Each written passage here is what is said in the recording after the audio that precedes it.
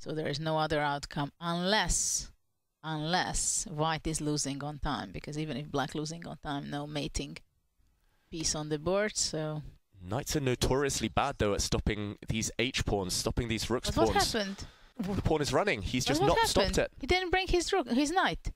Nope. And Alireza Firouzja taking home the point. I wasn't so sure about that knight endgame. I mean, what do you mean the pawn was on h6 only? There must have been a way to draw, but he just forgot to bring his knight back. There was no time for the white king to run. Oops. That type of thing can happen with only a few seconds on the clock. Exactly. Poor Gukesh.